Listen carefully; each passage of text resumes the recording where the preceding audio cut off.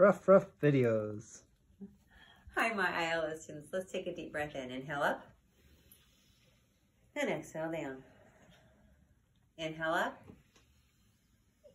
And exhale down. Happy Science Week. And we're going to talk today about density. And we're going to do a sink or float experiment. Now, if you are working with your packet, please get out your Wednesday Week 10 packet. And you can see Miss Kelly put a list of items you can have for this experiment. You'll need a little tub of water. You'll need a rock. You'll need crayon. Where did my crayon go? Miss Kelly needs to find that. And where did it go? Oh, no, I'll have to find my crayon. And a popsicle stick. And a coin. I don't know where my coin or crayon went. I'll have to find those.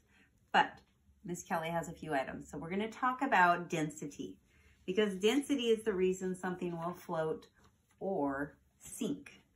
So if something is more dense than water, it will sink. Usually hollow items or less dense items will float. So we're going to guess, make a hypothesis as to whether something will sink or float. So let's start out with a popsicle stick. Miss Kelly sees that it doesn't seem very dense. So I am going to hypothesize that this will float. So under the float, I'm going to put popsicle stick.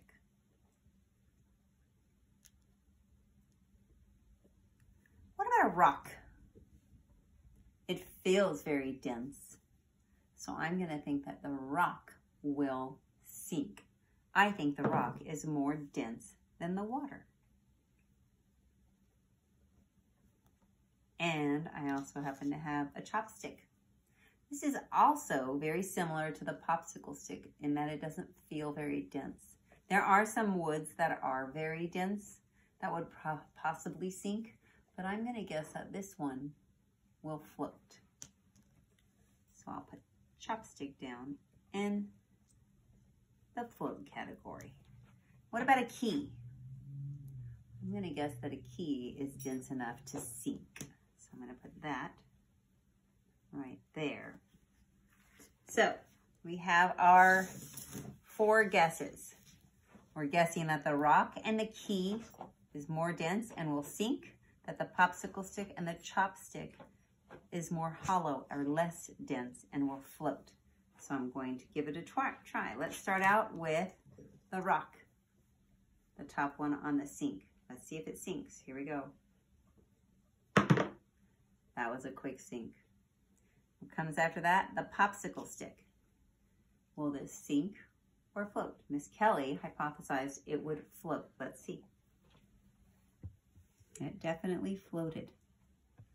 What about the key? Will it sink or float?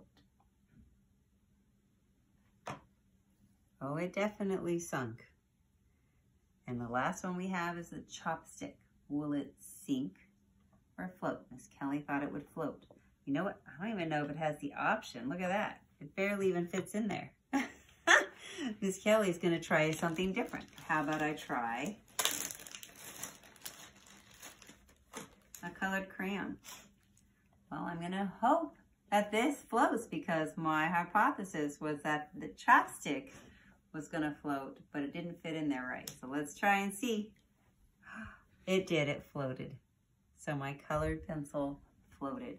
My popsicle stick floated. My key and my rock both sunk. Miss Kelly doesn't know what happened to the coin. I would have guessed the coin to sink, and the crayon would probably float. I don't know where I put those, but we'll do those again when we get together at 10:30 for our experiment. I hope you guys are doing great. I hope you enjoyed our sink or float experiment, and I'll talk to you soon. Bye-bye.